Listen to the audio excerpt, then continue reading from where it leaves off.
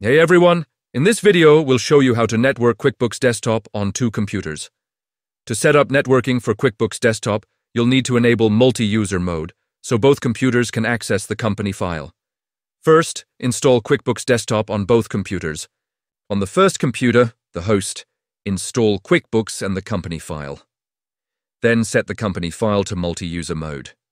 On the second computer, install QuickBooks and select the option to connect to an existing company file.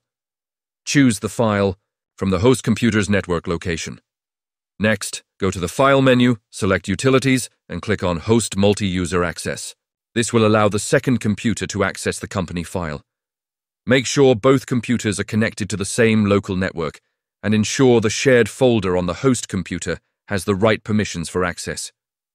After the setup, both computers will be able to use QuickBooks Desktop at the same time, with the host computer storing the company file and the second computer accessing it over the network. Thanks for watching. Be sure to like and subscribe for more tutorials like this.